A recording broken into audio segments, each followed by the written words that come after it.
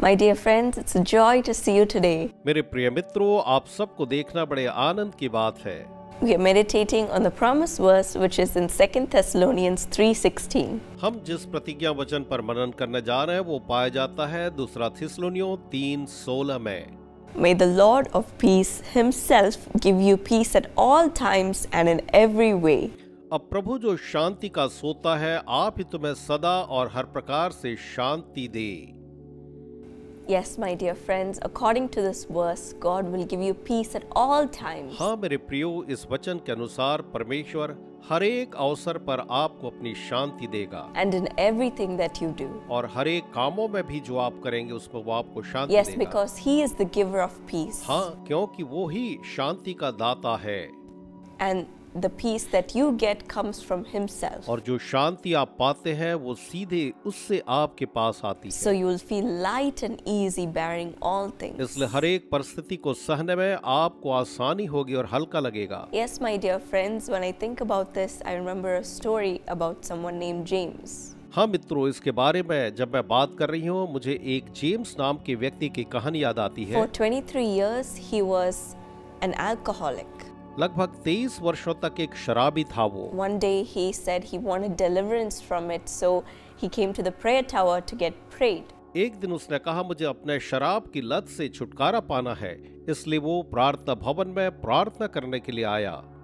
And after receiving prayers, he was completely delivered. और प्रार्थना पाने के बाद वो पूरी तरह से उसने छुटकारे को पाया। So after that, he was regularly connected with the Jesus Calls ministry. और उसके बाद वो यीशु बुलाता है सेवकाई से निरंतर बना रहा, संपर्क में रहा। And one day there was a meeting happening at the prayer tower and he came. और एक दिन प्रार्थना भवन में जब एक सभा हो रही थी तो वो वहां पर आया।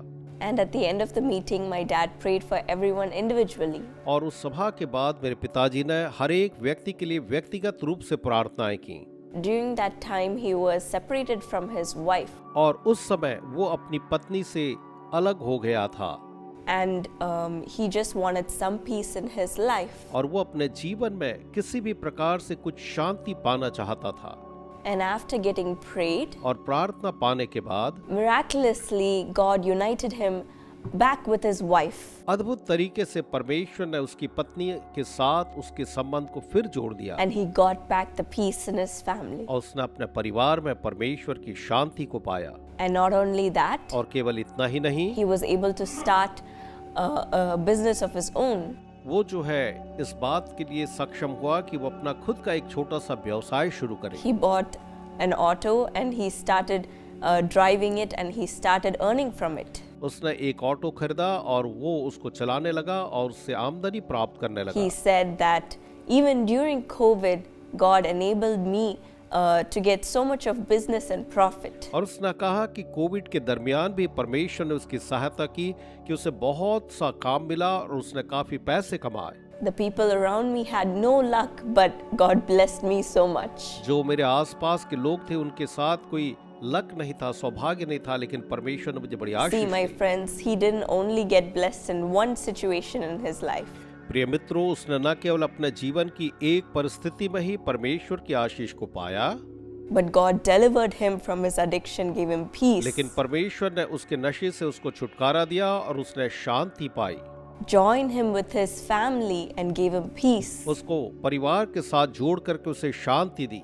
And gave him a beautiful business and gave him peace. और उसको एक अच्छा व्यवसाय दे करके उसे शांति दी। Peace in all areas of his life. उसके जीवन के हर एक क्षेत्र में उसने शांति को पाया।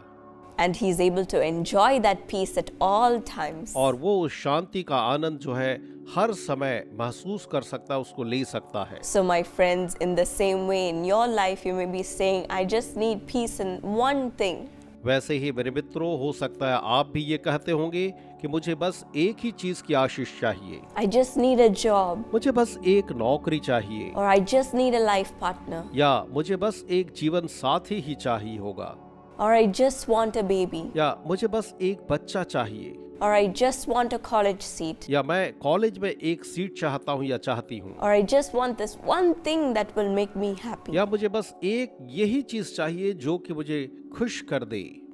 But my friends, today's verse says that God will give you peace in everything. लेकिन मित्रों, आज परमेश्वर का वचन कहता है कि वो हर एक बातों में आपको शांति देगा And at all times. और साथ ही हर समय देगा। So enjoy God's peace directly from Him today. इसलिए आज परमेश्वर की शांति को सीधे परमेश्वर से लेकर के उसका आनंद Let's उठाएं। thank and receive this peace today. आइए हम इस शांति के लिए परमेश्वर का धन्यवाद करें और उसे प्राप्त करें। Lord Jesus, I pray for everyone watching this program. प्रभु यीशु, हर एक जो इस कार्यक्रम को देख रहे हैं, मैं उसके लिए आपका धन्यवाद करती Today they हूँ। may have lost their peace in concerning so many different areas in their life. आज उन्होंने अपने जीवन में कई क्षेत्रों में अपनी शांति को खो दिया है प्रभु जी।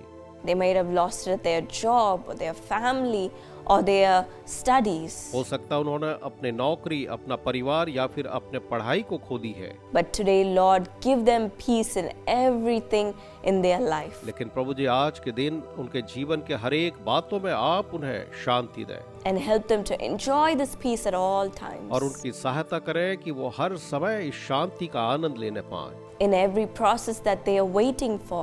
हर एक प्रक्रिया जिसके लिए वो इंतजार में है प्रभु जी। Maybe their life partner or a court case or a new job. हो सकता है वो अपने जीवन साथी या कोर्ट केस या एक नौकरी की इंतजार में है। Lord, I pray that you will give them peace concerning everything that they are waiting for. मेरी प्रार्थना है प्रभु जी, वो जिस चीज का भी इंतजार कर रहे हैं उसमें आप उन्हें अपनी शांति प्रदान करें And bless them at the right time with good gifts. और सही समय पर आप उन्हें अच्छे वरदानों के साथ आशीषित करें।